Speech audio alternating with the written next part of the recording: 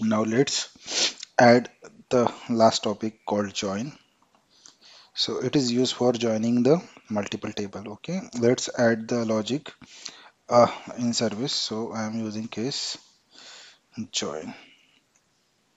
Okay, let me add the break. Okay, so here how we are going to use the join. So basically first we need a criteria builder dot equal. Okay, and now I'm going to use root dot join.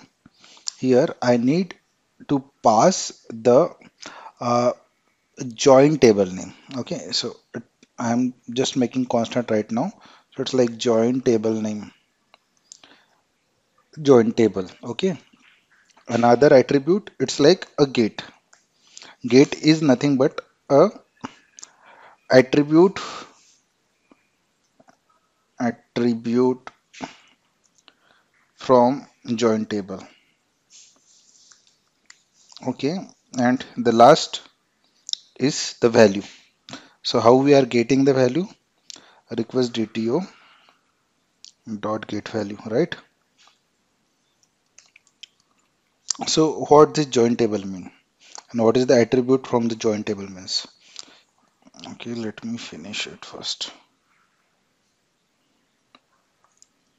Okay, so join table means we have the student. So how we are joining it? Using join column. So we are joining with address. So the what is this parameter means? What is this parameter mean? Join table means nothing but the address. Okay, so it is address, and inside the address we have the field called city, right? So the city means this field. Okay, this field. So in our current logic, we don't have this join table. Okay, join table attribute. So we need to add it. Okay, so I'm going to again the search request DTO, and I'm adding the fourth value, which is nothing but string join table. Okay, so now we have the join table. So how we are going to get that? Request DTO dot get join table, right? And the column name is city, right? So the column name is city means the request dot get column. It is same old code. So what we did in join, we only add the new attribute and create the predicates from it, right? So once we get the predicate, join join predicate. Okay, so we are going to add predicates dot add join. Okay, now let's run it. So our project is up and running. I'm using same old example where I'm passing the first attribute uh, is okay. So we have that another attribute, right?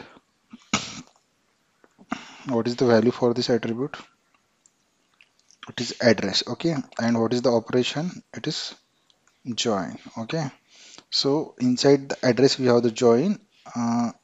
Okay, so what is that attribute name I given? I give attribute name as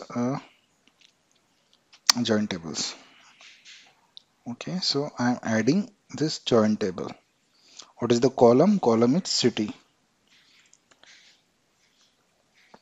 I am passing value as a Pune. Right? Let's run this. And from Pune there is no one, I guess. Let's check the query. What happening behind the scene? So it is select from the student name from inner join address. Okay, let's see. It internally put the inner join on address on student address ID is equal to address I where address one dot city. But why it is not getting the Pune? I'm not sure. Let me check the address table where city is. Okay, we don't have the Pune. That's why. My bad. Let's check with Nagpur. My bad. At least we know when data is not there, it will show the empty array.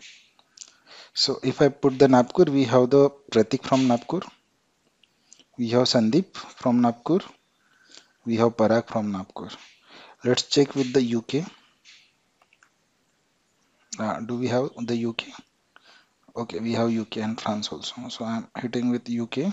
So from UK, Gaurav is there, Shubham is there, and Neha is there. Okay, and let's check with the France also. So France is here. So in France, Rex is there, Rupesh is there. Yeah, that's it. Thanks for watching.